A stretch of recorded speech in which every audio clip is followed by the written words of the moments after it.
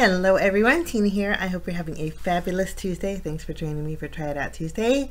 Today we're using a Hero Art stamp set. It's a floral stamp set. It's a smaller one and it's called Magnolia. There are some pretty sentiments in here. Wishing you well was one of my favorites, so that's what we're going to use on our card today. I'm going for a vintage look, but today's card kind of gave me a little bit of a problem. Usually with vintage I go with browns, but today I thought I will shake it up a bit and go with grays, creating the same vintage look but with grays. And that kind of threw me off a little bit, but I think it worked out in the end. We're going to start off by stamping my Magnolia. We're going to stamp it twice. I brought in my Misty here. I'm stamping on Nina 80-pound cardstock. And I'm going to stamp with my Riverstone ink. It's a dark gray ink. And then I wanted to keep it kind of soft. So stamping it once in the corner here. We're going to flip our panel around. And I'm going to stamp it once more. And then we're going to color in with Copic markers. Now I left the coloring in and I'm going to play some music for you. I did list the colors that I used, although it was kind of a hot mess with my coloring too. You'll see here in a little bit that I used an RV23 and it was just way too bright. So I dulled it down with my E31. So that's why I chose those colors. I didn't choose them very well. But I'll play some music while I color, and when I'm done coloring, I will catch you back.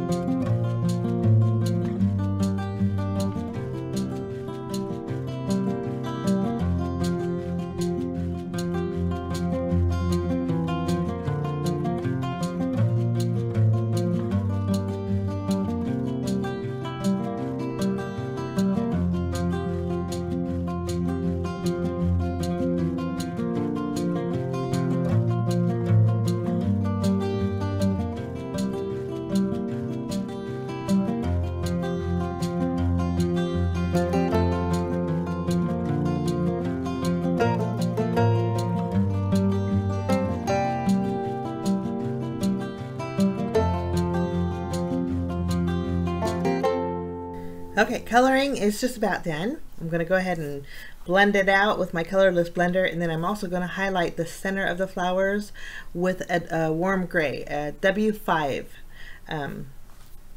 This will take away a little bit more of the pink and add a little bit more of the vintagey look.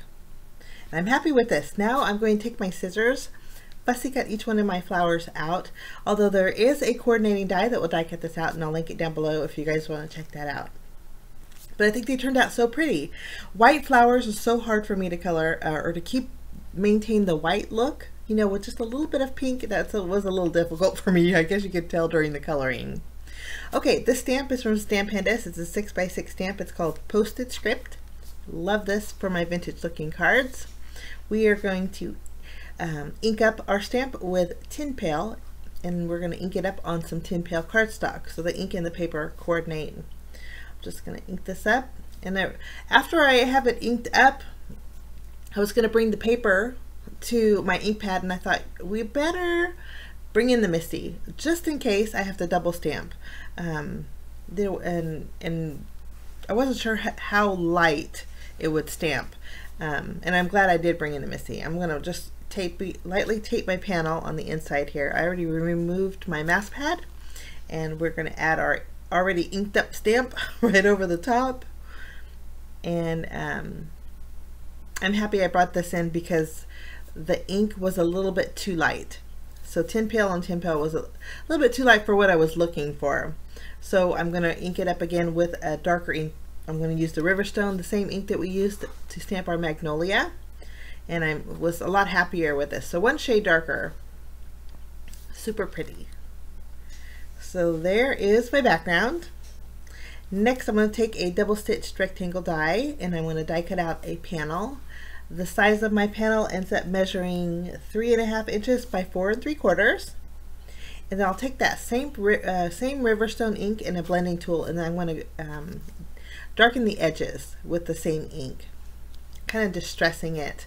The nice thing, if you use a stitched rectangle die, the stitch detail kind of pops a little bit when you add color over the top of it. So just darkening these edges, going around my entire background. And I love the gray. I ended up really liking the gray. Sometimes we get set in our ways, or vintage photo, you know, that's my go-to for antique looking cards. But I'm really liking the gray. So there's my panel. Next, I taped both of my flowers together here. After I taped them together, I trimmed off the excess, kind of overlapping them a little bit, and I did pop them up with foam adhesive. So they're ready to go. Now we're going to stamp our sentiment. I didn't, since the background was a little bit busy, I wanted my sentiment to stand out. So I chose Vellum to stamp my sentiment on. I have a 1-inch strip here, and I'm going to add my sentiment. Says wishing you well. Just treated my vellum with my anti-static powder tool. I'm going to ink it up with my VersaFine Onyx Black ink and stamp it a little bit towards the left of my strip because I wanted a leaf overhanging on my vellum. I'm going to also bring in some clear embossing powder, go over my sentiment, and I thought we would go ahead and emboss this. So we'll use the heat gun and melt our sentiment. The nice thing about the VersaFine Onyx Black ink is it's not a rich black. If you heat emboss this with clear embossing powder, it dulls down the richness of your VersaFine ink, so it's like a real dark smoky gray, and I thought it would go really well with our card today. Okay, I'm going to use the grid lines on my mat, kind of line up my sentiment, add adhesive to the left and to the right here, and fold over the vellum on the reverse side, kind of creating a little band. And I think that looks really pretty. I'm going to take that other half of flower and put it on the bottom corner. I like doing this, that way it saves me, I don't have to color 3 flowers, and it looks like there are 3 flowers on your card. I like that. Especially with larger flowers, you can get away with it. Okay, we have a little dimension because we did pop those flowers up. We're going to flip over our panel, and then I decided I'm going to lower my flowers a little bit. I wanted my leaf to be lower on the vellum. So we're just going to lower this slightly, and I was happier with the way this looked. Okay, we're going to add fun foam behind the back, and my fun foam is an adhesive back, so I just use my tape runner to adhere it to my card, and then I'm going to remove the release paper and then add this to a standard A2 size card base. It's top folding, and I used the same tin pail cardstock that I used for my background panel.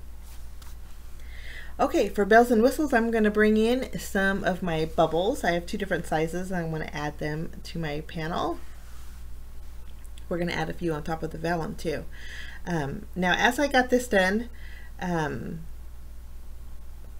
was kind of dreary looking, and I didn't want my wishing you well card to be dreary. So we're going to fix that in just a minute. I'm going to add some of my diamond stickles. These are from Ranger, and I did highlight the center of my flowers with them. But I decided to put to lift up my panel completely, and we're going to do a little bit of a redo. I'm going to adhere, it says to the gray card base, I'm going to adhere it to a white card base. And I think you could, hopefully you could see the difference too, but it just kind of popped against the white card base versus the gray. I think my panel looked pretty, but against the card base it just looked a little too dreary. And I thought before I add it, let's go ahead and lower the sentiment too for a little bit more balanced look. This is my problem card, but we're going to lower it a little bit. I wanted the bottom leaf and the leaf, both leaves to hit my vellum, just for a little bit more balance. I'm going to line it up, re-adhere those leaves, and then I'll just flip those tabs back behind my panel, and then we'll add our fun foam. Now, if I were to have used glue on my fun foam or my double-sided tape, I don't think I could have did this. So it kind of worked out that I used my tape runner to add my my fun foam here. But we're going to put our card back on our white card base, and I was happier with this, guys. What do you think? Thank you so much for joining me for Try It Out Tuesday. Hope you liked my project. If you're interested, links are below, and still shots are over on my blog. That link is down below as well. Thanks for joining me. We'll see you next Tuesday for another tutorial. Have a fabulous day. Bye-bye.